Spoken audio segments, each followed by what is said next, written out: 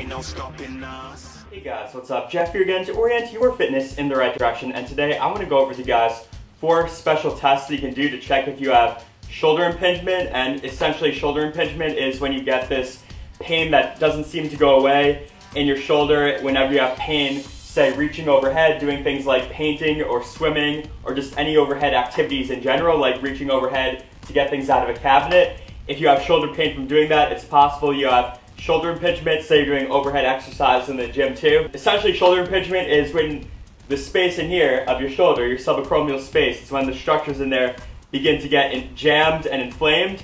So structures like your subacromial bursa in there, your long head of the biceps tendon in there, your supraspinatus tendon, which is one of your 4 rotator cuff tendons in there. If those things begin to get jammed and inflamed, then you get impingement syndrome, which is going to cause lasting pain in your shoulder. And so here's 4 tests you can do to check if you have it. So just because 1 or 2 tests are positive doesn't really mean you have it, but if all 4 of these are positive, it's quite possible you have it. And then you should go see someone like a physical therapist. So first test is this thing called Hawkins Kennedy. So first you're going to take your arm like this, raise your arm so it's in line with your shoulder, and your forearm's going to be pointed up. Now point your forearm so that's parallel to the floor, like this. And now you're going to take your other hand and you're going to internally rotate to your end range position. So for me it's about there. So if you have a sharp pain with that, or pain in your shoulder, that's a positive sign. But I just feel some slight discomfort, so for me this is a negative test.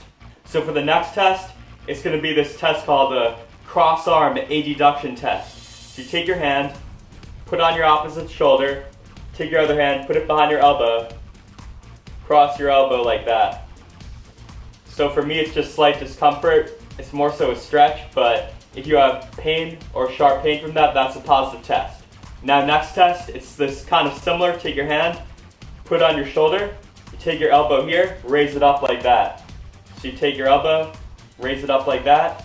If that's painful or a sharp pain, that's a positive test. So this final test is called the painful arc. You essentially have your arms at the side of your body and you come up like this, overhead.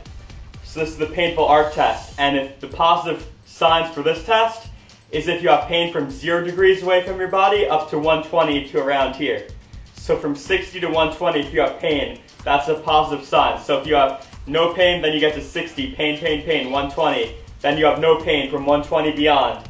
Then that means that you have a positive test from 60 to 120 pain. That's positive. So if all 4 of those are positive, then it's quite likely you have shoulder impingement and you should go do something about it, like seeing a physical therapist. So I decided to go over those 4 basic special tests with you guys.